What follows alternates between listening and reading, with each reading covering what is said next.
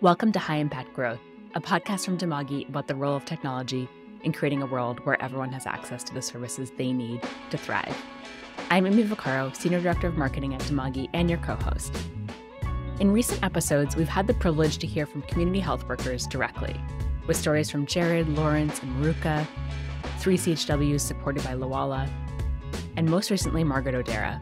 Today, we're continuing this series.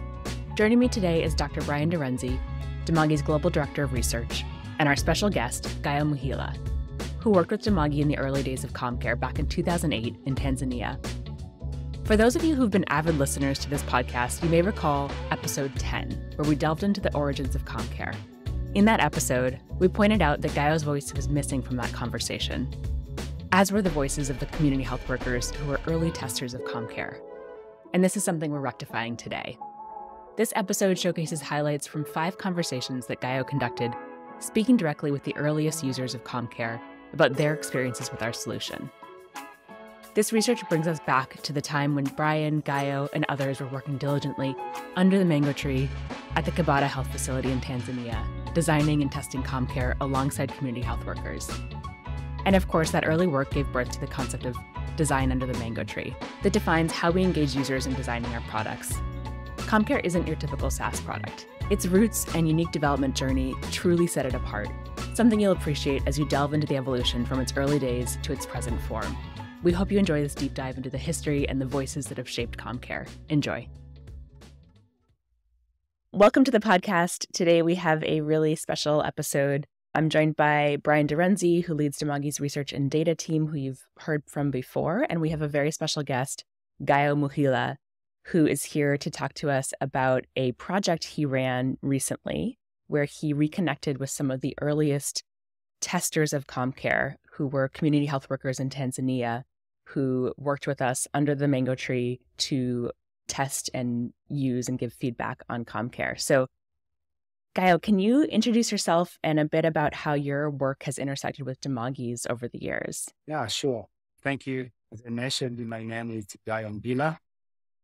I was connected with Dimagi in 2008, working at the early stage of CommCare, where I was involved in recruiting and also training the community health workers on the use of CommCare application on their phones as they perform their home-based care services. And so for this project that we're going to be talking about in this episode, you went back to Dar in Tanzania near the Kibada Health Facility, I believe, and you met with some of those first community health workers who were testing and using CommCare. I think you had 5 different conversations. You recorded them, you transcribed them. We want to kind of hear about those conversations and hear about what you learned. So maybe set the scene for us and share a little bit about who did you meet with and where did this all happen? Yes, actually, I was lucky to be one of the person who went back to Kibada area in Kigamboni district. And I happened to go to the Kibada facility and did meet some of the earliest community health workers. There were a number of other people who were part of the team that we worked together. And it was an exciting time because some of them have moved on to other roles, but they could remember a number of these things as community health workers. So we did talk about what they were doing at that time and what they are doing right now and why they were interested to be community health workers. Awesome. And so let's start there. You asked them, why did they become community health workers? Can you share a bit about what you heard of why these 5 community health workers got into the field? Yeah, they were very moved by the work of community health workers based on the problem of HIV and other chronically diseases, such as diabetes. And some of them had some tuberculosis problems. So it was a range of chronic problems with those patients. That's why there were a number of organizations working with the Ministry of Health. They created a program of community-based care where they recruit members from the community to become helpful to their fellow members in the area. So community health workers were trained in order to go house to house. First of all, identify if there are people who are sick and try to encourage them to go seek care at the health facilities. But also, the community health workers were going to the health facilities to receive basic training on how to take care of the patient at home. And so community health workers decided to join the program because they wanted to help their fellow community members, their relatives, and other people around their villages on the streets. So they received the training of 6 weeks, and then they joined the program. And what motivated them is actually they wanted to help their fellow community members. One thing I wanted to bring up was in the early days of CommCare, Gayo and I spent a lot of time with different community health programs that existed in Tanzania. So the particular program that we were working with in Kibada, Gayo, correct me if I'm wrong, but I think the specific focus there was around supporting HIV positive individuals. The health workers, the community health workers there were specifically tasked with going and following up with members of the community who were HIV positive, providing social support and encouragement to keep up with the medicines and regimens that they'd been prescribed, and check for all the things that Gayo mentioned, check for additional sickness, do some referrals to the health facility, et cetera. Yeah, I think, Brian, there was a range of problems that made community health workers join the program. Some of these issues may not be HIV related. HIV was one of the issues, but I remember even visiting people who had, for example, there were a number of people who had stroke, for example. Okay, people had stroke. And so community health workers would play a role of going to the household and, of course, talk to the members to make sure that people take person who had a stroke to hospital, but also providing some simple exercise, okay, to make sure that people be exercise. If you remember correctly, at the time when we went to Paliako area with community health work, visiting some clients, and I wouldn't call them patients because community health workers would never call those people as patients. They'll say they are clients. But the moment you say patient, you are somehow introducing stigma to the community. They are clients. Those were their clients. And so we went there, and there were people who would have high blood pressure, for example. They would remind them to take medications for high blood pressure. They would remind people to take tests for diabetes. And people who had HIV, for example, would be reminded to take their medications regularly. Because once you start the regimen of HIV, you have to take that every day. And so they will remind the time to make sure they do not skip the medication, especially when you have to get a refill. Okay, you have to go, they will remind people to go get the medication at the hospital whenever they needed it. And sometimes some of the community health workers would even go to the health facility, get the medication, bring to the household for their patients when it was necessary to do so. Yeah, and I think, Gayo, I think that's so important. I think the piece that you're highlighting, if I were to generalize it, is just how skilled and passionate these community health workers were. I mean, this wasn't just I need a job. This was the first one I saw available, so I took it.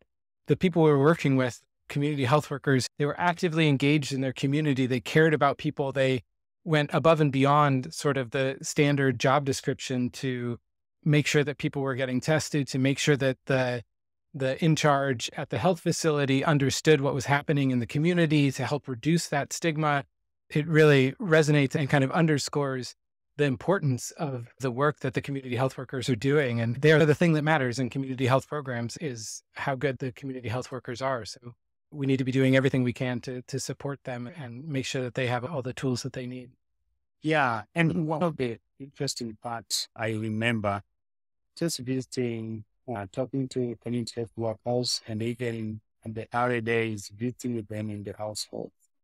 It took time before a client disclosed to be HIV positive, for example, before the client disclosed they had a relative who was HIV positive at that time. So the first thing they did was to create a relationship. It took months and sometimes weeks before the person disclosed to say, actually, I tested for HIV positive. Or actually, I have this. It was easier for other problems. People could talk about it. If it was a closest issue, well, people would talk about it. But it was tough. And community health workers would find even later whether the person they are serving is HIV positive. That's an area, I think, which the work of community health workers is very important when it comes to the point of helping a person, but not knowing exactly the disease. Yeah, that's an excellent point. And to put in that time and energy to build that relationship and build that level of comfort so that we're speaking specifically about HIV and we're speaking about a time that was, 15 plus years ago. So to get to the amount of stigma that existed in the community and in the country around HIV and to really build the relationship and get the trust required to be able to disclose that. Yeah. And I remember once people understand what this is a community health workers. He's providing services for people who are chronically ill. That was the term that was used during the village meeting when they were introducing these community health workers. Usually they go to a village meeting and then the leaders of the village will introduce the person who has received training as the community health workers. That here is the person who has gone for training and he's a community health worker in your community here. He will be coming around households to help you with some community health education. So people know this person is going out around to help people who are chronically ill.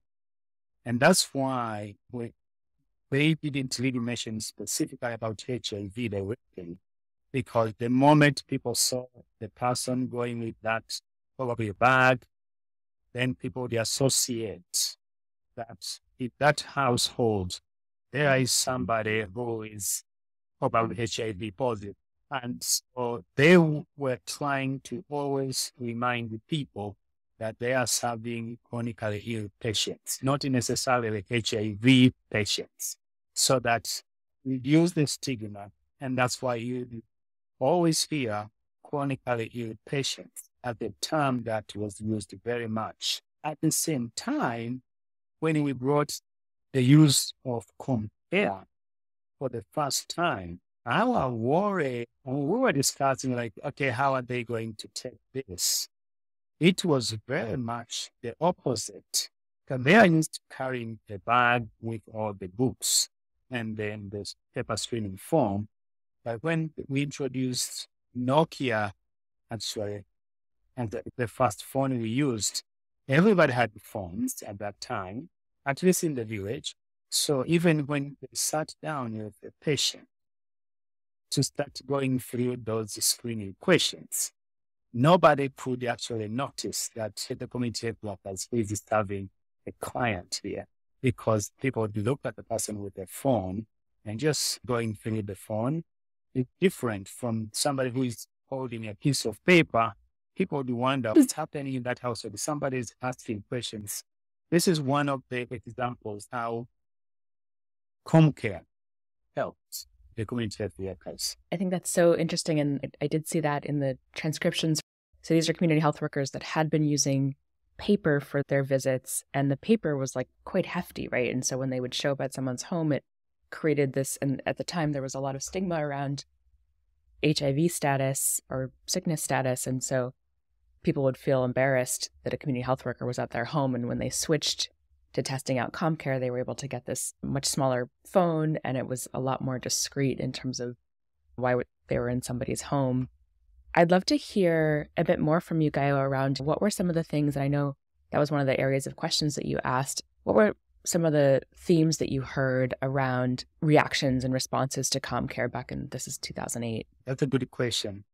It actually took me all the way back when we introduced CommCare for the first time in Kibada area under the mango tree. I mean, the first thing we actually had requested their paper forms so that we could match exactly what was in their paper form, put it electronically, but also telling them that we can even automate some of the things that they were required to do manually.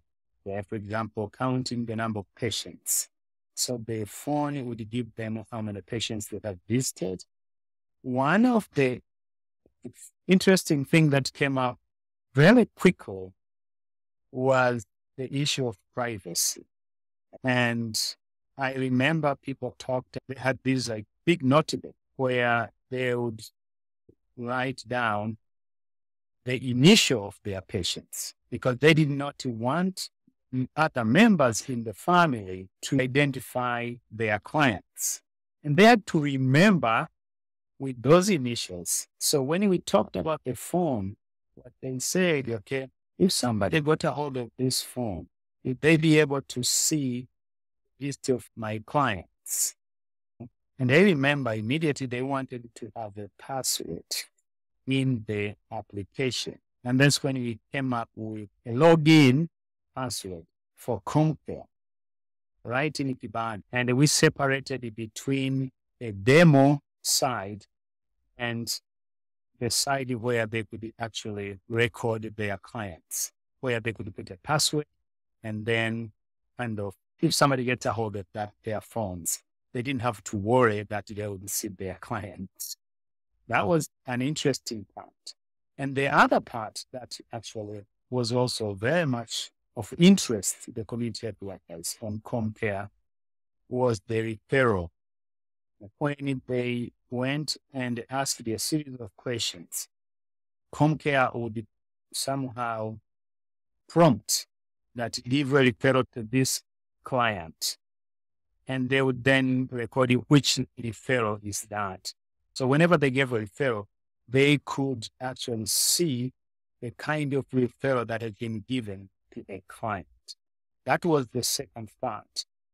And the third part, because whenever they gave a referral to a client, they were required to come back to see if that patient has actually gone to the health facility.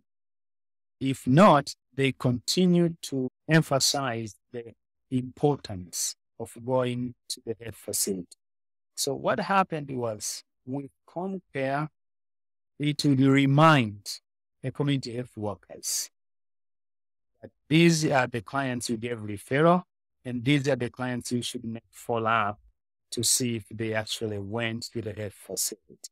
I think that was very interesting as we worked on CommCare with community health workers. This is great stuff, Guy. I'm so impressed at how much you remember. And obviously you had a chance to talk to the community health workers and get some more information. But I think those are two important points that you raised. So I just want to restate them quickly.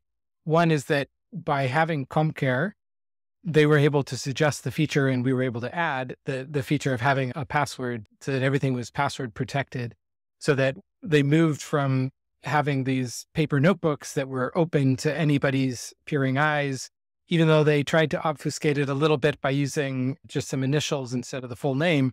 So there was an added level of privacy that came in with CommCare and the digital tool. And then I think the second piece that you're bringing up is a really good point too, which is without CommCare, without the digital tool, there was nothing to remind them to go and follow up with patients who required some sort of follow-up. Like, for example, they were referred to the health facility to go get an HIV test or some other test or get some additional medications or things. And the tool was able to remind them to go and follow up with that person, whereas previously they would have had to try to remember themselves or make a note in their notebook and hope that they check it and were able to get there in a timely manner. And actually, I've got a couple like direct quotes, or these are obviously translations of the quotes, but I want to read one on this theme of privacy. And they say that the phone ensures privacy because it is mine and it is always with me. But with papers you may leave somewhere or even in the cupboard, anybody can pick it up and read it. But any information in this phone is ours, only me and you and where I send the reports. My clients understood and they liked this. Another quote on the same theme My customers received it very well because it had no humiliation. When you go to the patient, you don't hold anything. So really that privacy theme came through. I think another thing I was looking at in the responses, and maybe this has to do with kind of automating some of the work and the referral workflow that you both mentioned, is just general, the way that CommCare was able to help reduce their workload. It was easy to use, and it was actually able to help streamline their efforts, which I really liked seeing. Yeah. Amie, the other piece that was suggested at first, when we introduced CommCare, they had to go back, talk to their supervisors. And just remember, community health workers were in the community, and their supervisor was always at the nearby health facility. So at first, when we introduced CommCare at the community, they had to go back. They would use CommCare, and then they had to go back to their supervisor with a summary sheet as a report to their supervisor.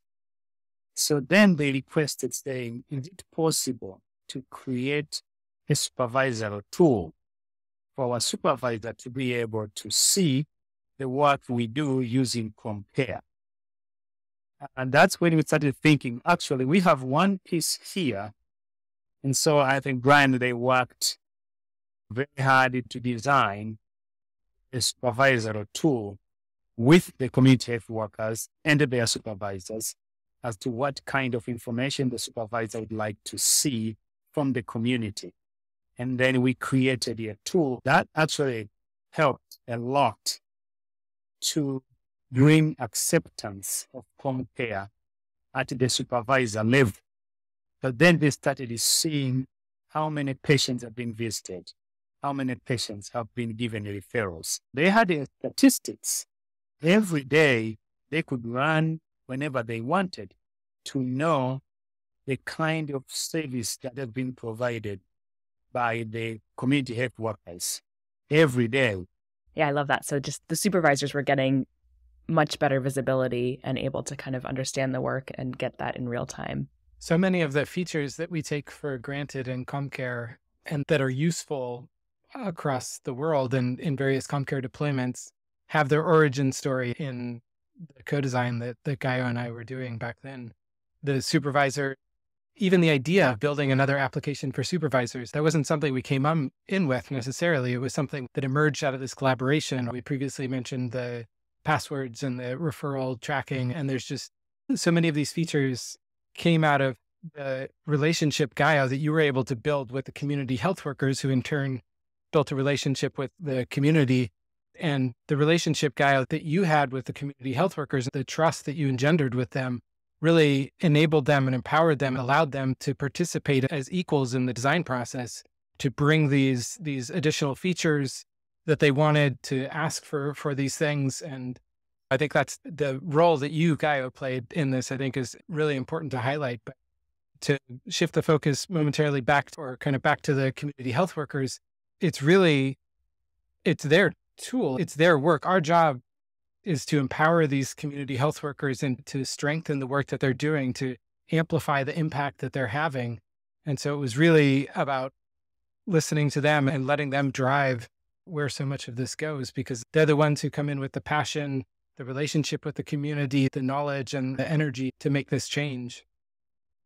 It reminded me the design part of the CommCare application. I mean, at first, when there were only forms that you could fill and submit. And I remember Ryan sitting under that mango tree where they said, how will we get a list of our patients? We need to keep a list of our patients, right? And so we're like, okay, we thought we were just filling this form and submit. And that's when we came up with a case, a tool where we can keep a record of the patients there. And designing those, what we call the paper prototype, it's my favorite part that I remember all the time. Yes, they are not probably IT guys. These community health workers, they are just people who are not well educated, probably, But if you give them a chance, give them a piece of paper and say, how would you like the application to be? They'll just draw down what they think the application should be or should look like and just put in a piece of paper very simply and say, if we did this and this, and there were a lot of drawings and those papers, and then we would use those to turn into the design of the application.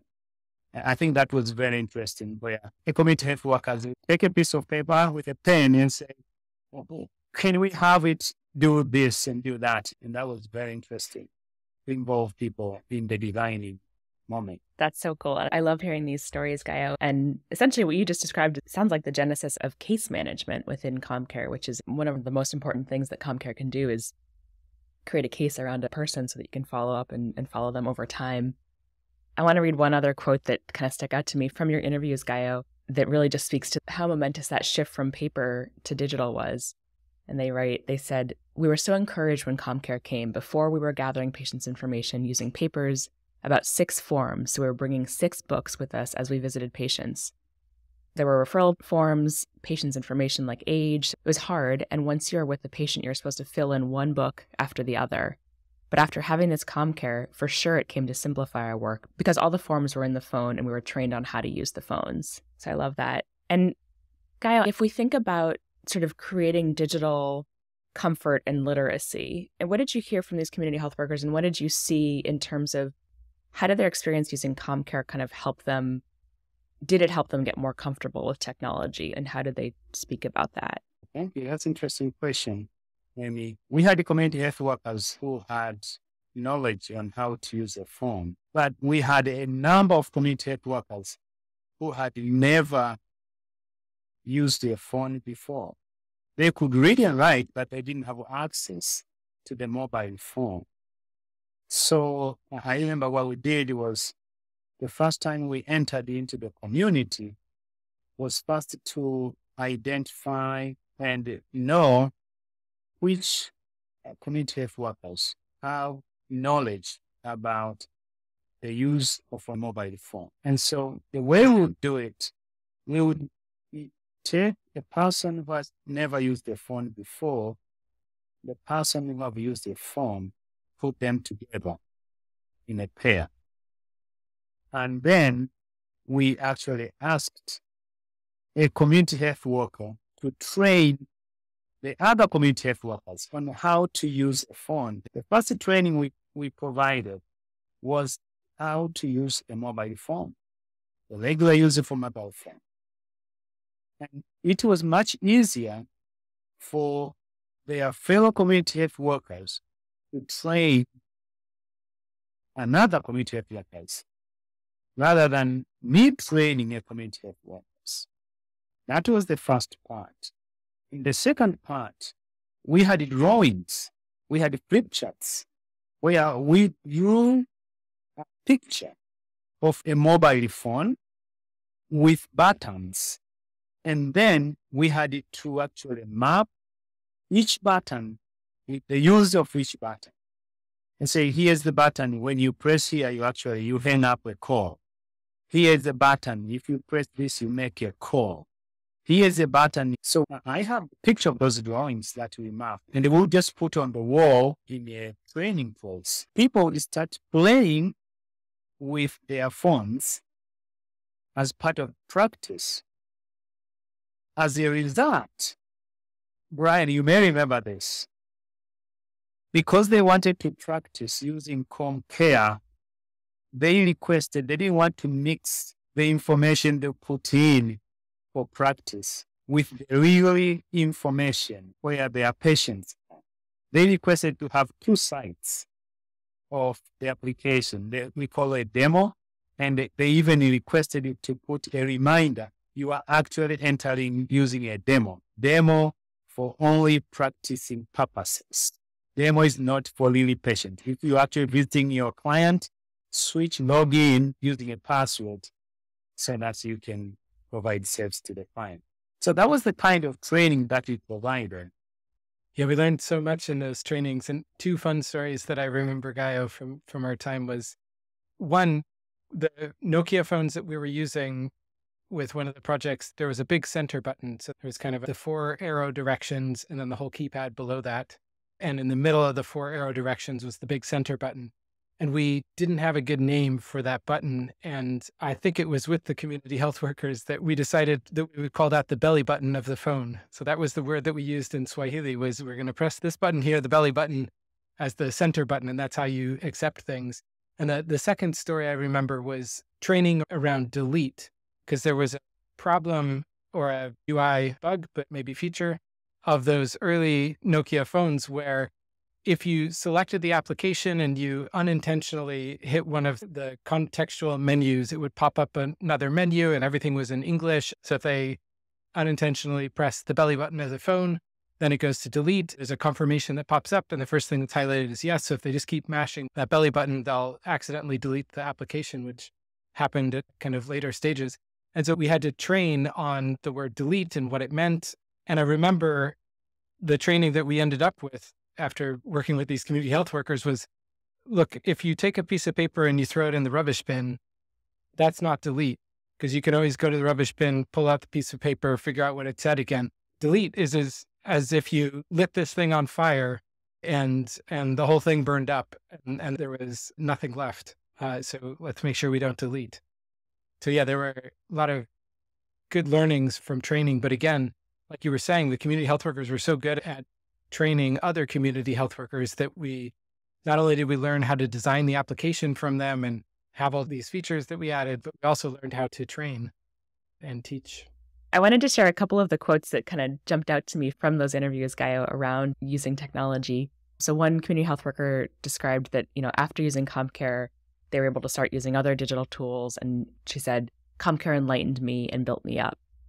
And another one wrote or said, today I use my smartphone for so many things. I use Google, Instagram, WhatsApp, and Facebook, so many things, but I got experience from CommCare. So it's kind of cool to see, like, just all of that intensive training that you did kind of led to this more comfortability with technology. So, Gayo, I'm curious to hear, like, what's your message, and not just for Dimagi, but for our broader audience? Like, what would you want our audience to know and be thinking about? Well, I think from my side, based on the experience we've had so far with Dimagi and even other organizations working on the digital world, my suggestion is we need to digitize 100% of our health services. So we need to have a link from the community to the health facility and to the referral hospitals. They should all be connected. This will help a lot in terms of understanding where the case was identified at the community. A second point of care at the health center or a dispensary, for example, if there was a referral to a hospital, so that you have a complete loop of digital information. I'm very grateful for Dimagi specifically, looking at how much it has grown as a company, but also looking at CommCare. And I've used CommCare recently on other cases apart from community health workers. I've used it for surveys in Kenya, for example. I've used it as a data collection tool as well. And the work I think Dimagi has done to develop CommCare, something that needs to be supported very much in terms of the capacity, but also scale at the national level. How do we scale CommCare at the national level, for example? If a country wanted to use a digital tool, can they rely on CommCare today to use at the community level, at the dispensary level, at the referral hospital level? How can you make sure there's an interoperability between CommCare and the other tools that are available? So basically integration. I'm talking of the interoperability where data can move from one platform to another so that these different platforms can talk to each other. That I think is something that needs to be encouraged. Absolutely. These are all visions that I think we share as well in terms of really creating more seamless connection between health providers to better support patient care and also ensuring all the tools can talk to each other. Thank you so much, Gayo. Thanks, Gayo. It was really fantastic. And it's wonderful to have you on here as someone who is so critical to developing CommCare, to interfacing with the communities where we were working, et cetera. And it just makes me think that Dimagi is a technology company. And on this podcast, we talk about technology, we talk about new things in technology or how technologies affected things or the origin of certain technology pieces. But so much of this over this conversation with you today, so much has kind of reminded me that it really all boils down to relationships, whether it's the relationships that the community health workers are able to build with the community, or it's the relationships that you, Gayo, are able to build with the community health workers. The whole thing is about building tools to support innate compassion and dedication that these community health workers have for the health of their peers and fellow community members. And so I think it can be easy to get distracted by the technology piece, but at the end of the day, it's really just about the humans. Thank you to Gayo and Brian for joining us today. Here are a few of my takeaways and reflections from today's conversation.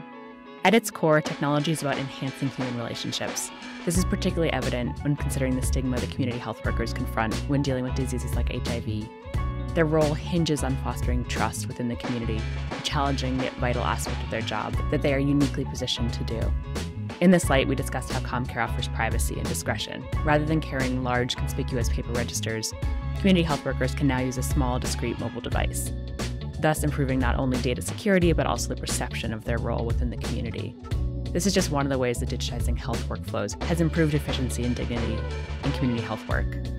Success for a digital health tool means creating value for every user. From streamlining the workflow for community health workers to providing better oversight for supervisors, CommCare has proven its worth at multiple levels, and I loved hearing this. Today's discussion vividly paints the picture of what designing with users truly looks like. As reiterated by Raj Kumar in a recent episode, sitting with the people you aim to serve and collaboratively crafting solutions to improve their jobs is vital. We call it design under the mango tree at Dimagi. Moreover, the benefits of digital health tools extend beyond efficiency. Tools like CommCare foster digital literacy, and with 70% of community health workers being women, it's easy to envision the ripple effect of empowering women through technology. And lastly, Gayo emphasized the potential of fully digitizing health services, from community to facility and to government levels. Interoperability is essential for maximum impact, a concept that we at Dimagi and as creators of CommCare care deeply about. That's our show. Please like, rate, review, subscribe, and share this episode if you found it useful. It really helps us grow our impact. And write to us at podcast@dimagi.com with any ideas, comments, or feedback. This show is executive produced by myself. Danielle Van Wyck is our producer. Brianna DeRoos is our editor, and cover art is by Sunanju Kant.